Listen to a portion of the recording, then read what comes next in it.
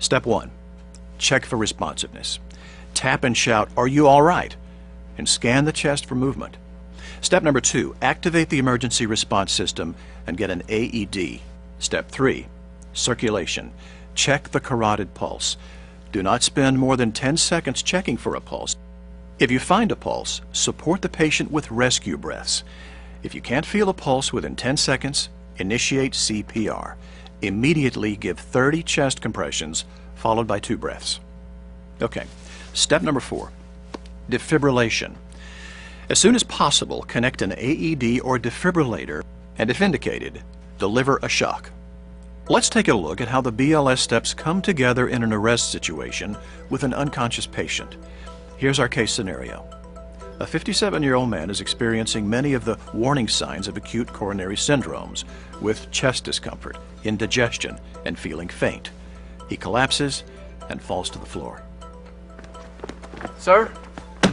Sir, can you hear me? Look or scan the chest for movement. He's unresponsive. Call a code and get the AED and crash cart now.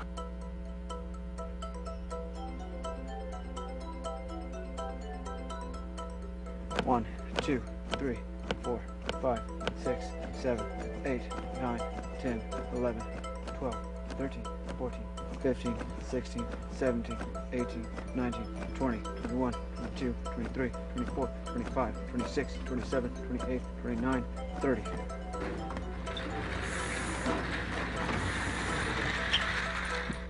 One, 2, 3.